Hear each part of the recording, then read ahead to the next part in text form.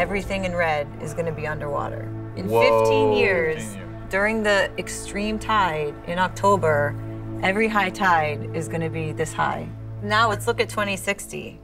High tide in October, areas that will be below sea level. It's uninhabitable. I was in a movie called Waterworld, and it got really bad reviews. But now we can see that we were right. Can you show me on the map what the worst case scenario is for, say, 2100? Whoa. Yeah. There's no safe place. There's no more Miami.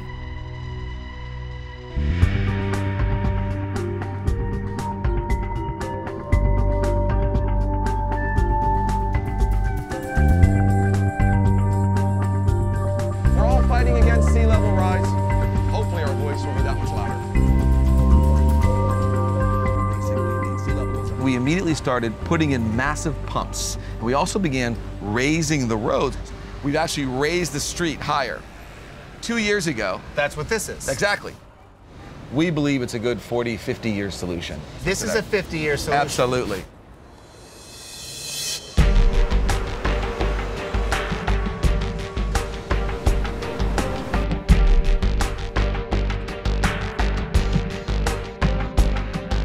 Is it even a realistic goal to say, let's lift the whole city up? It seems insane to me. We don't have that much rock. Right. What about seawalls? Is that a... Problem for Miami is that we sit on top of a bed of porous limestone underneath us. The whole city is built on a foundation of Swiss cheese, basically? Yeah, a rocky version of Swiss cheese. You want to see a piece of it? Yeah. I got some out You here have in the an yard. example? Yeah, I got some of it. This is the reason we can't keep the water out. This is Miami Formation limestone, and the water goes right through it. Eventually, Miami will be underwater. It's just a matter of when? You got it. The sea level is going to rise, and Miami won't be here when it rises.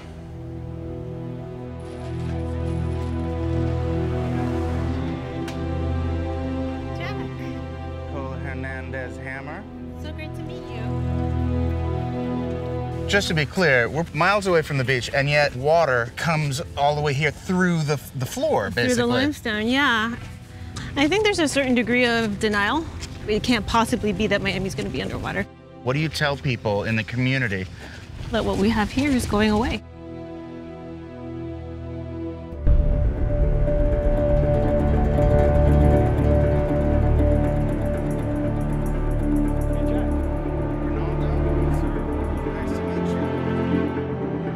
Right now we have over 300 permits for significant high-rise, mid-rise construction. There's no slowing down in sight. Right now we have over $20 billion of new buildings going up. So no one seems to be panicked. No, building increases. We're experiencing construction here that is unprecedented, with a lot of cash coming to Miami. Everybody's happy, and it's fantastic. That's where it becomes a difficult question.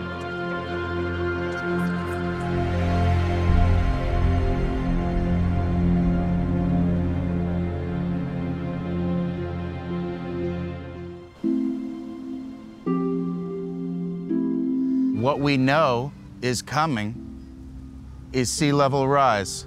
3 feet, 6 feet, 12 feet. What is it that keeps me from really believing or wrapping my head around these facts? You are thinking that our brains are only rational, and they're not. Our brains are wired in part to deny unpleasant emotions. And it feels more comfortable just to shut down the scientific part of my brain and just enjoy the right now, just do nothing. You are not alone. I have dubbed the condition pre-traumatic stress disorder.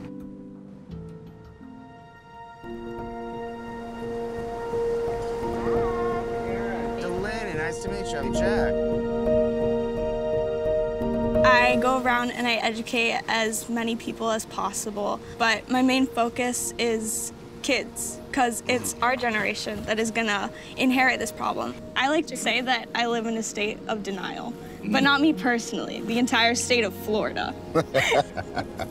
Wow. I mean, it's a world problem, right? It's not just a Miami problem. Do you have any events coming up Yes, actually, part of a program called Breakthrough Miami. I'm Delaney, and I'm going to talk to you guys about my passion, which is global warming and sea level rise. The good news is there are things that we can do. Instead of using fossil fuels, we have technology like wind power and hydropower and electric cars and solar power. We just need to use it.